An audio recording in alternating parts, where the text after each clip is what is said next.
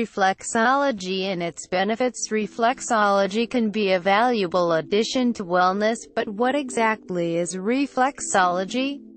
Reflexology is an ancient therapeutic pressure point technique based on the understanding that certain parts of the body, referred to as microsystems, reflect the whole.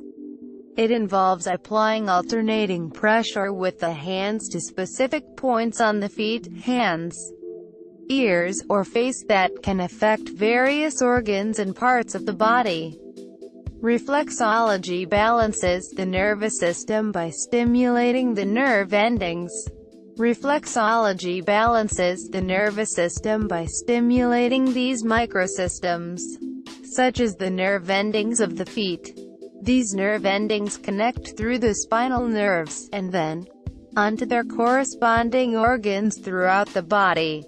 Reflexology also works with the circulatory system, breaking up congestion and deposits in the feet, which in turn helps to detoxify the body. It has been observed that reflexology can reduce stress and tension, a major contributing factor to many types of autoimmune diseases, enhance the body's ability to naturally heal and balance both body and spirit. Numerous studies have shown that reflexology can help promote the balance and normalization of the body's functions, stimulate relaxation, thus reducing stress, anxiety, and diminish pain, improve circulation, decrease high blood pressure, and increase the delivery of oxygen and nutrients to the cells throughout the body. There are two major factors that set reflexology apart from other therapies. The first is that it's an all-encompassing treatment.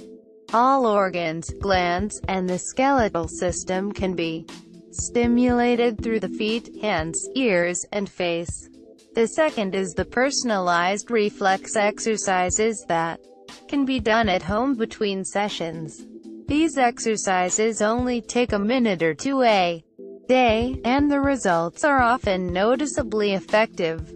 As a professional therapist, I've noticed in my practice that clients have found reflexology helpful in dealing with back, shoulder, and neck pain, hormonal problems such as PMS, fertility, prenatal and menopause, cognitive issues such as depression, anxiety, and insomnia, and digestive issues.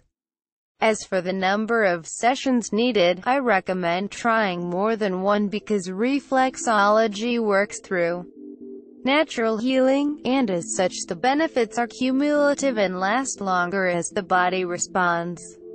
Depending on the issue, I often suggest at least 3 sessions close together, once a week or once every 2 weeks, and then an evaluation of the initial results.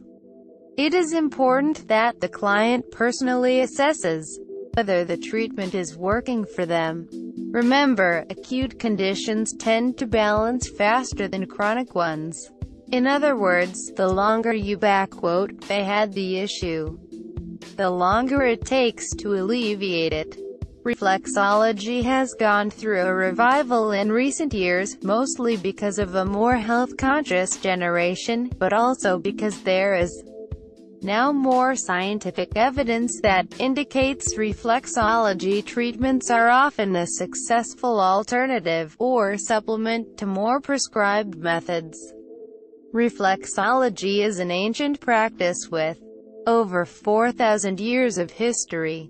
It has been used to facilitate natural healing, ease pain, reduce stress and tension, or just for pleasurable relaxation.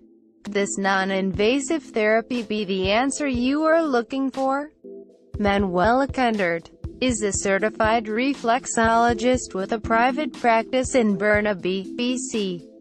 She also offers Reiki, Tuina massage, auricular therapy, constitutional iridology, body-mind analysis, and psychosomatic therapy. Website: www.reflexologyofbc.com/Manuela Kundert.